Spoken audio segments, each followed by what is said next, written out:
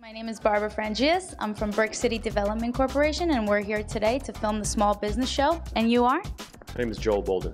And the restaurant's name?